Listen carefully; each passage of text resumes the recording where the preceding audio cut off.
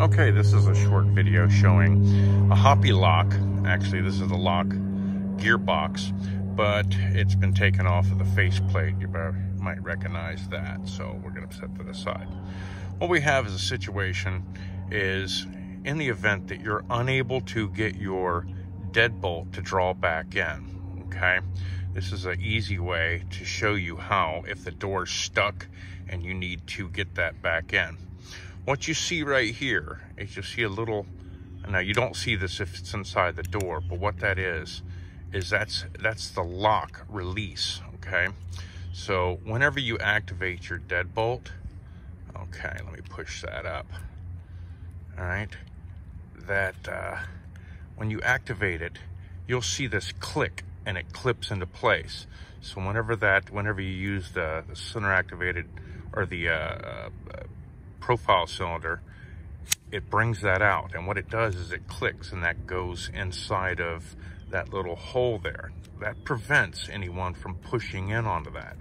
So what you have to do is you have to release this release bar, okay?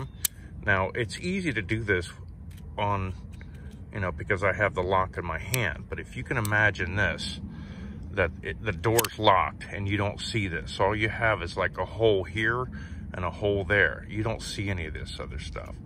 Now I've seen videos where people took out all the wood and everything there. That's unnecessary, okay? Now what you have to do is you have to lift up on that release tool, that release clip right there.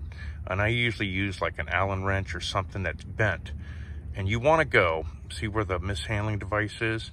You want to put this inside and then push up, okay? You push up, and what you'll see is you'll see that little release bar releasing. You push it up, and then you turn it.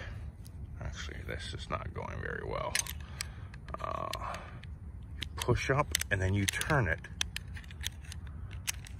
and you'll be able to bring that deadbolt back in, okay? I'll try to do this again. It's difficult. Okay, it's in the lock position and that release clip is down. Now I got to kind of hold this deadbolt up because it has to be in a line as if the faceplate was still on. Again, you want to go up and have it like pointing towards and you'll feel like a spring action there. When you find it, okay, it's going to be inside of there, and you push up, you get a spring action, and then you rotate it away and you pull that lock, that deadbolt in, okay? So I don't know if you can see it or not, but you'll see that little black bar that's inside of there. That's what you need to push up on. And when you do that, you push that up and it releases the lock on that deadbolt, and then you draw the deadbolt back, okay?